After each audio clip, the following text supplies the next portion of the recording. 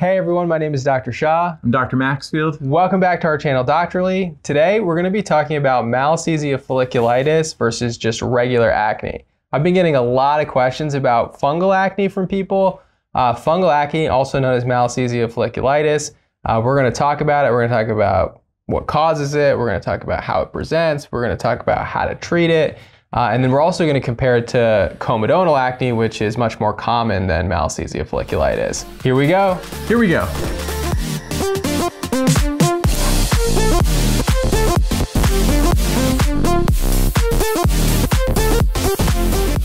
Fungal acne, Malassezia folliculitis, pityrosporum folliculitis. What's Malassezia? So Malassezia is a very common dimorphic yeast organism that lives on our skin. If I were to scrape your skin right now and look at it under the microscope, which we do in dermatology all the time, we take a little blade, we scrape the surface of the skin, we put it on the slide, we look at it under the microscope, and we can see what's on that slide. And when we look at that, a lot of times we see this organism called Malassezia furfur or Malassezia globosa or Pityrosporum ovale. Pityrosporum ovale. These things have multiple different names, but at the end of the day, it's a little yeast organism that lives on most people's skin. You have yeast growing on you, fungus growing on you, bacteria growing on you, bacteria growing in you, candida growing in you. We're not as pristine as we like to think. Right. And it's healthy to have these organisms on our body. They keep other organisms from growing too much. You know, it creates this sort of symbiotic environment. So basically, these organisms, they live on our skin, and it's normal to have these. And in most people, it causes no problems at all. It lives there happily, and it doesn't cause any issues. However, in some people, it can manifest in different types of skin conditions. So Dr. Maxfield, what skin conditions, other than fungal acne or Malassezia folliculitis, can be caused by this organism? Super common things. Seborrheic dermatitis. This yeast has been implicated in at least exacerbating it, making it more prevalent. So seborrheic dermatitis is basically like dandruff plus a little bit more. And then also tinea versicolor, which a lot of people are familiar with. This is where you get this little slightly scaly dyspigmentation, can be lighter, darker. On the trunk, most people notice it in the summer. Those are probably by far the two most common things. There's a lot more uncommon entities that it's involved with as well. Absolutely. So it can manifest in multiple different forms of diseases in some people. Some people it causes no problems at all. So I have been getting a lot of questions about how to treat fungal acne. So the question that comes to me is, I have fungal acne, how do you treat it? Well, the first question is, do you have fungal acne? And I'm referring to fungal acne going forward from here, just because I think that's what most people refer to it as. But if you want to look it up in the literature, look up either pityrosporum folliculitis or Malassezia folliculitis. But we'll refer to it as fungal acne going forward. So I get this question a lot. How do I treat it? The question is, do you have it? So in medicine, we have this saying, right? Famous saying. So if you know this saying and you know a doctor, they're going to be really impressed if you know this. So when you hear hoofbeats, think horses, not zebras. What does that mean? Horses are much more common than zebras, right? If you saw something that looked like a horse, you would immediately assume it was a horse, not a zebra, right? Because there are not really a lot of zebras, especially in the United States, unless you're at a zoo or something, right? Yeah. So when you hear hoofbeats, think horses, not zebras. When you see bumps on the skin that look like acne, think acne, not fungal acne. Fungal acne is much less common, just like zebras are. So just to put that in perspective, it is far, far, far more common to have regular acne than it is to have fungal acne. So what does fungal acne look like or present as? Classically, it's described in all the studies as what we call monomorphic pink papules. What does that mean?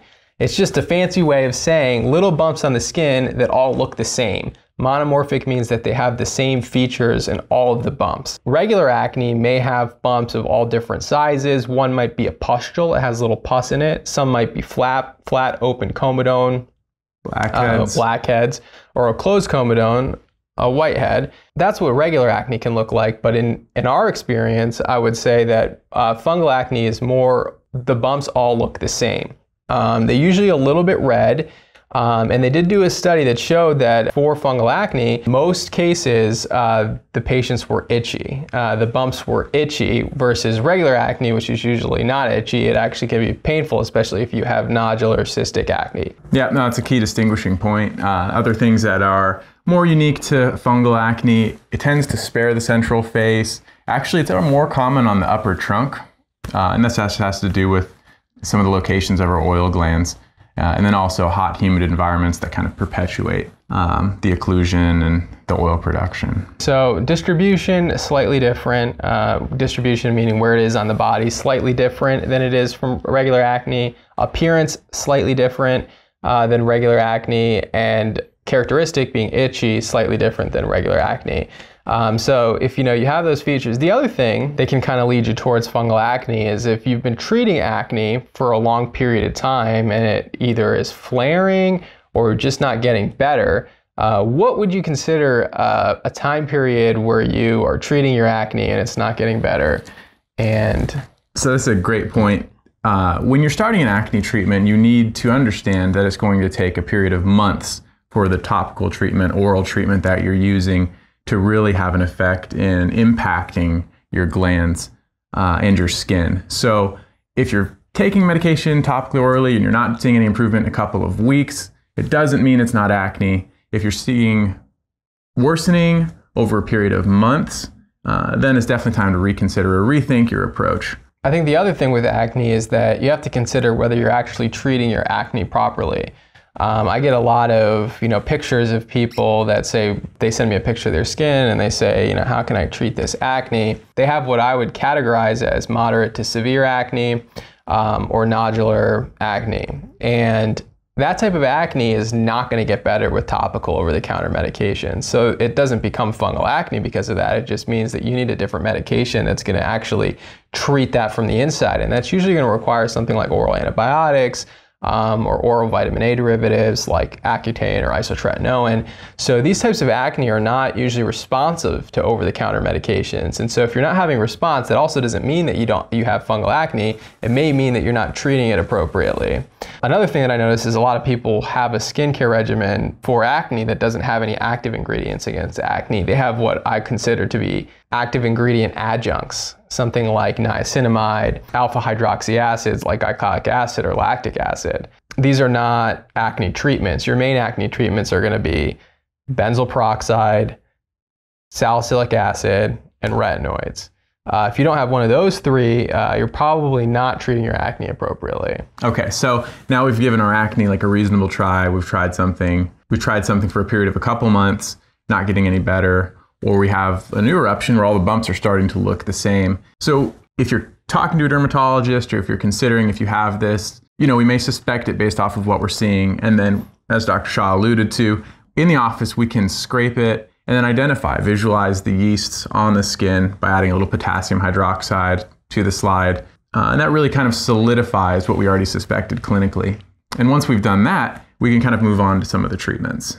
So once we've made the diagnosis, which I think fungal acne is uncommon enough that you should probably let your doctor make that diagnosis. I'm, of course, all about empowering you all to treat your skin conditions at home safely. That's my main goal. I'm pretty much tell you everything I know. So far as treatment, there was a good study that showed that you could use this topical ketoconazole shampoo. 2% is what they used in the study, which is a prescription dose, but 1% over-the-counter ketoconazole shampoo, which is sold as an Izerol, probably is going to be effective against it as well. But because it's concentrated in the hair follicle, a lot of times these topical medications are not going to get really great penetration to that area, and so usually in the office we treat it with oral anti-fungal medications like fluconazole. Ketoconazole shampoo over the counter is a good first attempt, but a lot of times you may need an oral medication, especially if it's really widespread. Like we said, most people don't just have it isolated to their face. Most of the time it's going to involve their upper back or upper chest. So especially when it's widespread like that, it's most appropriate to use something oral or systemic just because it's very difficult to treat a wide area like that with topical medications. Yeah, and then after the oral therapy, most people can back down and then use topicals kind of consistently as maintenance. And why do you need maintenance? It's because it's everywhere. This yeast is on him, it's on me, it's on you. If you're someone who Malassezia has been a problem for in the past, you may need to do something to kind of keep it at bay. But then also don't forget to treat your acne on top of it. So a lot of people, and actually there's a nice paper in the JAMA Pediatrics journal, just a little series about 6 adolescents who had acne, they were on treatment, and then it changed a little bit. It became consistent with Malassezia folliculitis. They treated the Malassezia folliculitis, and then they had to go back to treating the acne because the patient still had acne. So don't be surprised if you have both. So don't neglect the acne. So in nature, if you have a bunch of plants and you kill one population of plants, it's going to allow all the other plants to start to overgrow, right? So if you're treating regular acne with antibiotics for a long period of time, now you don't have these bacteria on your skin that are keeping this fungus on your skin in check. It allows that fungus to proliferate and create skin conditions. And so if you're on antibiotics for a long time, this is the same reason why people get yeast infections in the anogenital area, because when they're on antibiotics, it allows the yeast organisms that are not being targeted by this antibiotic to start to proliferate.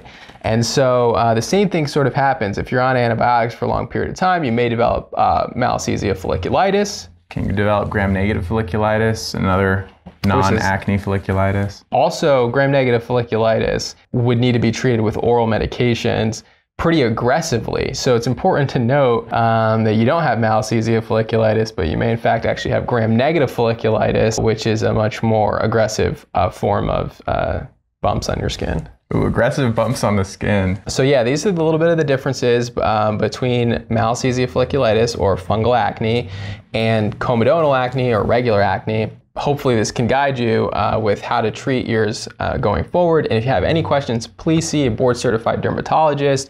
We're glad to discuss this with you. If you're in doubt, if you had to choose, if I didn't see you and you didn't send me a picture and you said, I have bumps on my skin, what is it? Common things being common, it's regular acne. Hiram, which you all know as Skincare by Hiram on YouTube, he did a video on fungal acne or Malassezia folliculitis. He does a really good job going over, what it looks like and how to treat it. So if you haven't had a chance to see that, please go watch that after this video. He does a really good job and he does research on the topic as well. So thanks for tuning in. Like, comment, subscribe. Hopefully this helps guide you in the treatment for your skin conditions. And if you have any questions or comments, please drop them below. I'll do my best to answer them when I get a chance.